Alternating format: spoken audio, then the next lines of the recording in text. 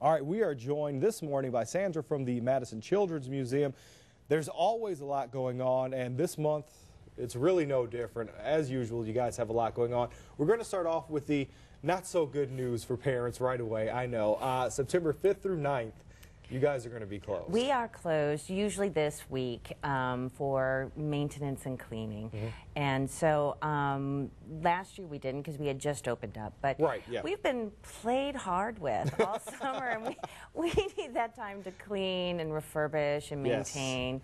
So this is our week that we really do heavy cleaning and maintenance of all of our exhibit A lot spaces. of little hands and little feet have come through there. Yes, and big hands and big feet. Yes, and big hands and big feet too. So yes, it's time to do a little bit of cleanup. So September 5th through the 9th, if you wanted to head to the Children's Museum, unfortunately they will be closed for their cleanup. But then you guys open back up, and like I said, you got a lot going on coming up this month. And the first thing we want to talk about is your Kids for Peace Day. Exactly.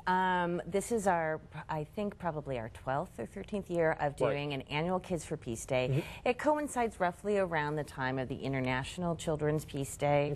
And so we have outside performances starting at 10 o'clock, which are free, as well as art studio activities and rooftop performances in the museum that are free with admission. Okay. And this is going to be on September the 10th.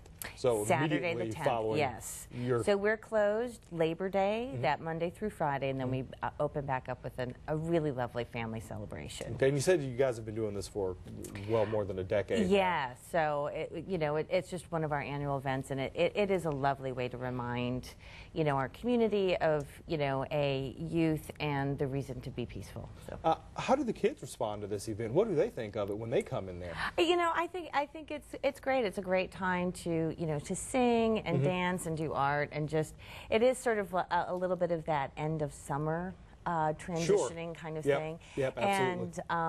And very often we have different types of art exhibits. We've done many different ways of celebrating this day, so so we're excited about it. Sounds great. All right, so that's on September 10th. What else do you guys have coming up this month? Well, I think one of the biggest things we need to let everyone know about, and all this information is on our website, and that is our hours will be changing this fall. Okay. One of the things that we found, it was really ambitious to be open 7 days a week, all year round.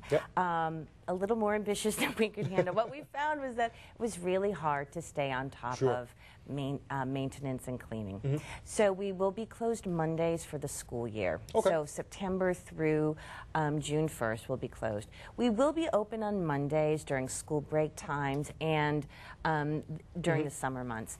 Also, our Thursday evenings, we have been open until 8 p.m. We are switching our evening time to Wednesdays, and we're only open the first Wednesday of every month. So we have Twilight Wednesdays, the first Wednesday of every month from 5 to 8 p.m., and it's free admission.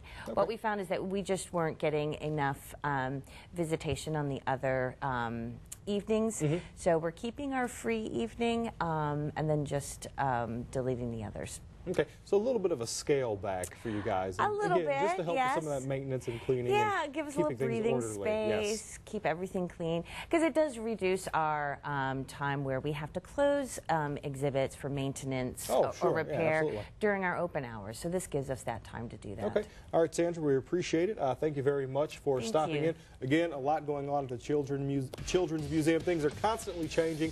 We appreciate you taking some time out of your busy schedule to come down here and speak with us. So thank you again.